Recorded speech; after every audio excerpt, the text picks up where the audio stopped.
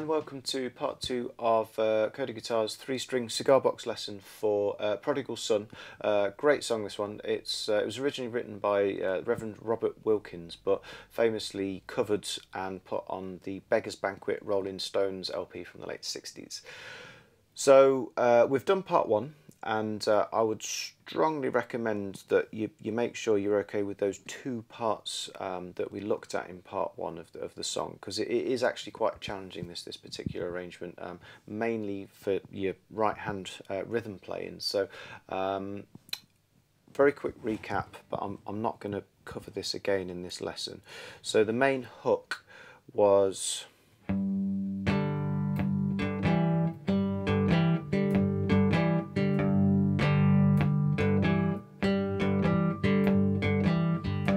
so that keeps cropping up. There's a little bit of maybe sort of like claw hammer influenced banjo style strumming, quite a lot of sort of downstroke playing, but some like picking as well. So it can be a little bit strange to be sort of like doing some strumming with your index finger, but then like sort of picking with your middle in the middle of it. And then there was what you'd class as like the turnaround as well. So a lot of blues turnarounds kind of descend. This one is ascending up to G. So in this particular tuning, we'll do the tuning in a minute, fret 5 on the middle D string is a G, so it's working its way up to like the root. We're in the key of G. So that would be, and then straight back into that main hook that we just did. So join together.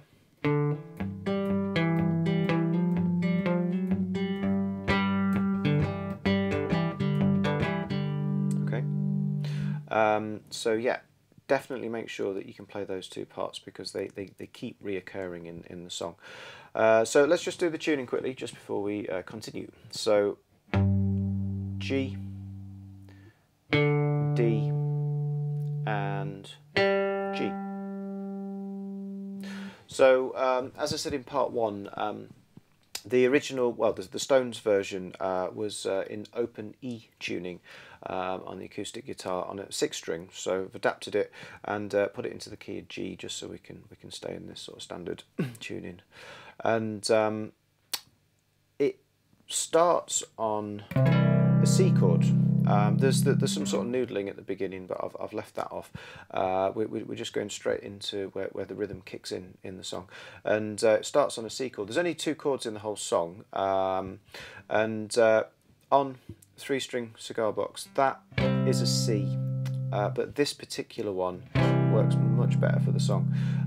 So we've got fret 2 on the middle D, and we've got fret 5 on the low G, and then we've got an open G as well.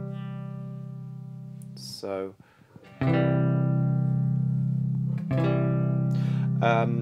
whenever I've got finger 1 lower down, like physically lower down, say on the high G or the D string, I feels like I can actually sort of cradle the neck a bit. I can sort of be touching the neck a bit with the palm of my hand, and I can sort of hook my fingers around and get a good angle, and it doesn't impede the other notes and things.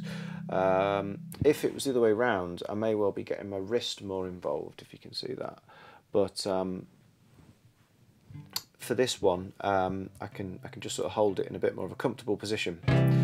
Okay, so what we're doing at the beginning, very simple strumming. I'll cover what's happening on the left hand in a minute, but basically that sort of claw hammer style strumming is thumb, strum, thumb, strum, thumb, strum, thumb, strum. So that's just 1, 2, 3, 4, 1, 2, 3, 4.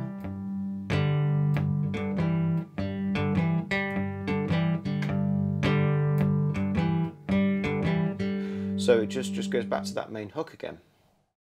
Okay, so as we're doing this with our right hand on the C, the left hand is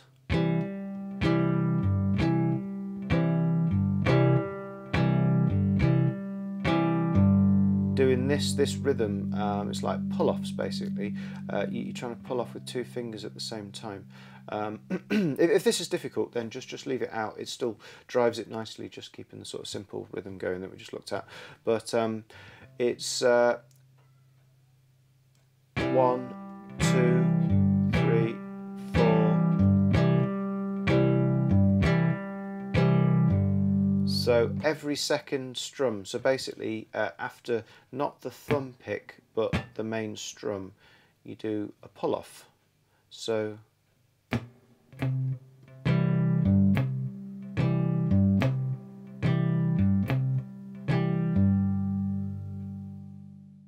So having that sort of cradle there, that position, it almost gives you a little bit of leverage to be able to sort of flick off with 2 fingers at the same time, because you might find that a bit tough. So I'm using the base of my index finger, just so that I can sort of just flick off. It's like a sort of hinge almost, for those 2 to move at the same time.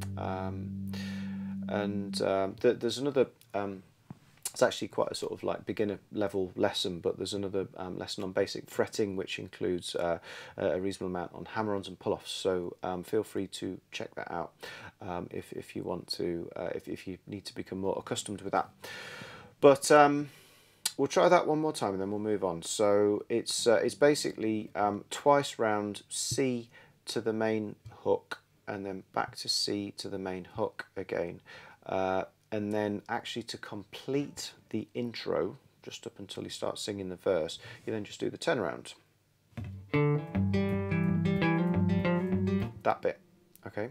So C, main hook,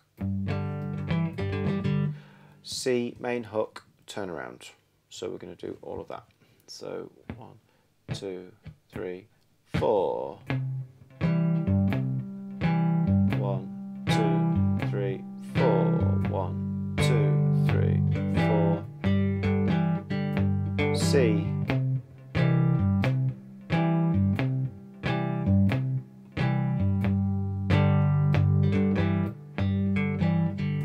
Turn around.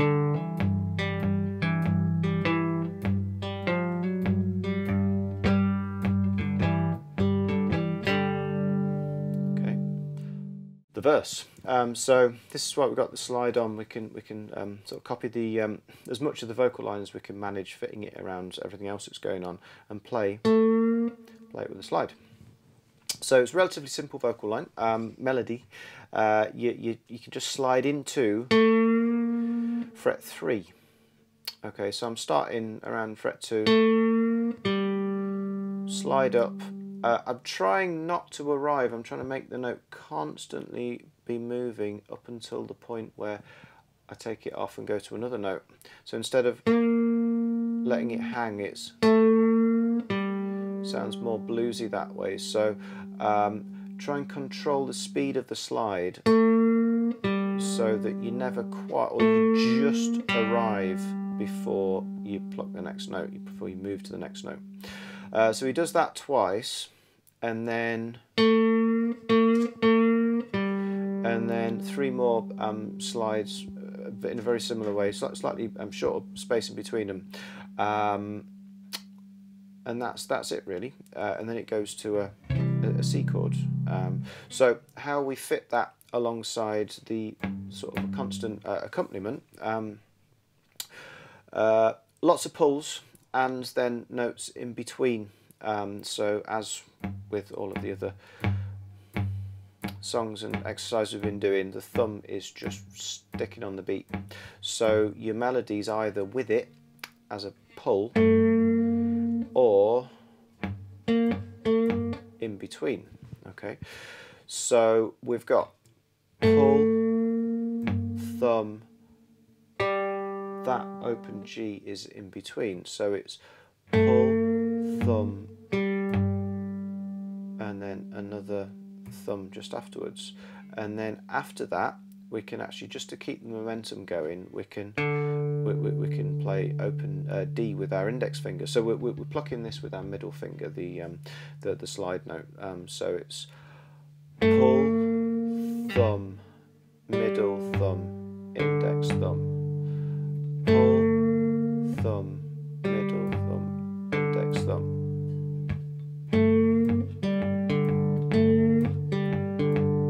So you literally just do that twice, and then the notes become closer together. So another pull to start with, and then there's 3 offbeat in between notes afterwards. So it's pull, thumb, and the final one is back to an open G. It'd probably actually work if you slid into each of those 3. So 2, 3, 4, in between, okay, I'll just do all of that. So 2, 3, 4, in between, in between, in between, in between, in between. And then just to keep it within the same rhythmical feel as what we've been doing up until this point, we can go back to our sort of strumming style. So just that second half is go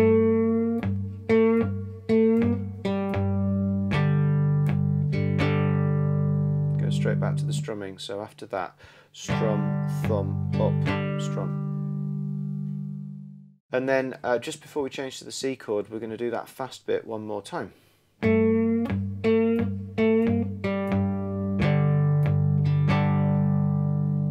Okay, onto a C chord.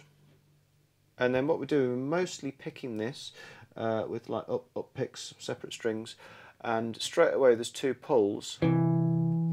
So the thumb's just staying on this low G, index finger, middle finger.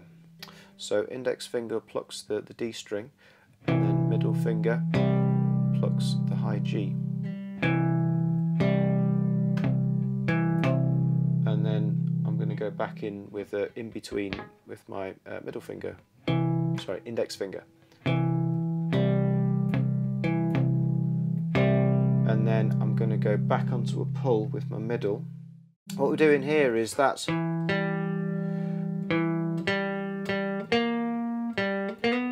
sort of picking out what the melody's doing roughly, and so if possible you can try and add your second finger in on fret 3 of the top string just to pick out another melody note. Now this is a bit awkward. If you find that difficult, then just leave it off. I mean, it sounds better with, but it will sound absolutely fine without. We can just play an extra open G instead of changing it to that fret 3 note there. Again, if it's difficult, leave it. But putting it in, we've got pull, pull, thumb, index, thumb, pull with my middle, thumb, there it is, so it's in between. So there's a pull with my middle finger, and then middle finger again, but with that note on. So pull, fret 3, and then back to open G again. So there's lots of like the middle finger is going, is plucking that 3 times. So we've got pull, in between, pull, in between. And then because it's the vocal line, I mean we're not like physically able to use the slide here with this particular shape, but because it's the vocal line, we could finish it off with the slide, just because we're not actually using the slide that much, so we want to get it back in there if we can. And that's just on beat 1. So the vocal line is basically it's a nice, very sort of typical bluesy sound. It works really well. It's going from that note there to that note. So it's even though it's across 2 chords, it's almost playing around with that sort of major and minor thing that you typically get in blues. So we'll play that, which is fret 4, and we'll play that with the slide, because we're we're back to an open G chord now, so we can put this in just on fret 4 of the top string and strum the other 2 strings. One little thing, there is a beginner lesson on just sort of basic slide technique, looking at sort of how to get a good tone out of it, and specifically like angles at which to approach specific strings. So if we're playing on string 1, it's quite good to basically angle, not too much that you catch the frets, but a little bit. So it's potentially not going to interfere with the other strings. Okay, so if you see, I'm definitely sort of a slightly diagonal angle there when I'm just playing string 1. So one more time from the C, we've got pull, pull, in between, pull, and then, okay,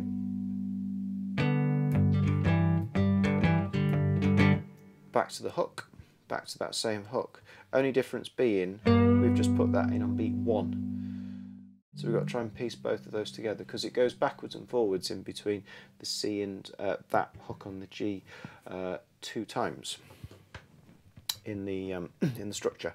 So we've got pull, pull, in between, pull, in between, 1, 2, 3, 4, 1, 2, 3.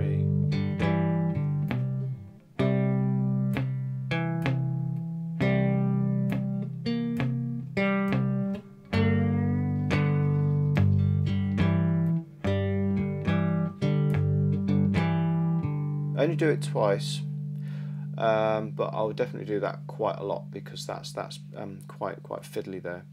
The only other thing you can do there is you can instead of finishing on fret 3, you can finish on fret 5 on the middle string, because sometimes the melody goes up, and sometimes it sort of stays on that G note. So let's use the slide again. So we can slide into fret 5 on the middle string. This is actually a bit fiddly, because I was just talking about the angle. If you're not angled in the other way, you're going to catch string 1, and it sounds a little bit buzzy, to say the least. So you've got to try and get a hand position. I'm still kind of sort of cradled round here, and I'm just trying to find an angle at which I can sort of angle that in. You do that twice, C to the hook, and then we've just got the turn around.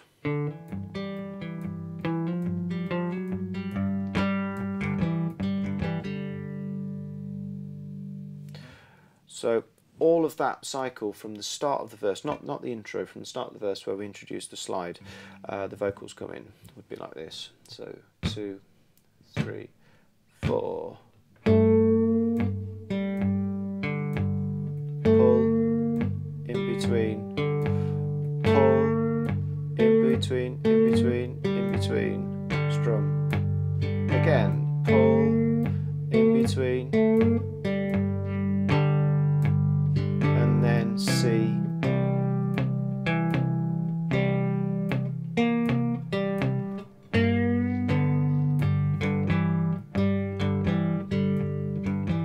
C.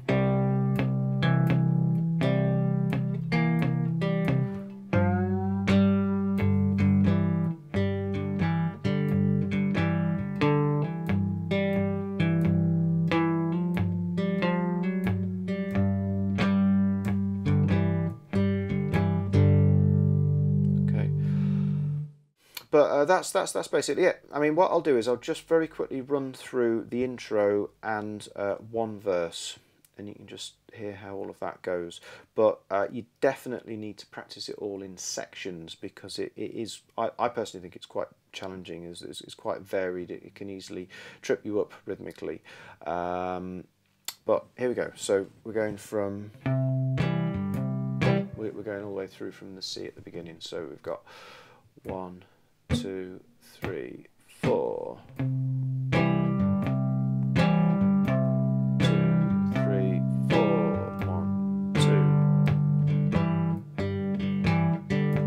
2. Again, C.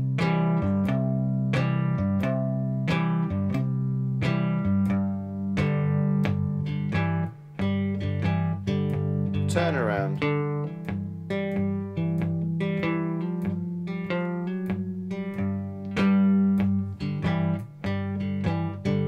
Verse. Keep it simple. Strum.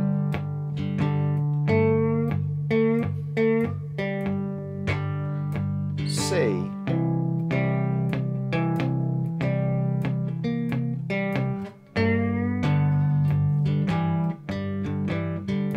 C.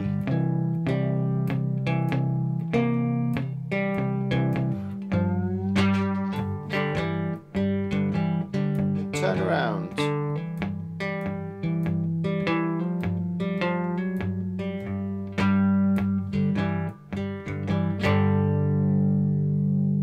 And that's how you want to eventually finish the whole thing as well, just probably with an up strum. Sorry.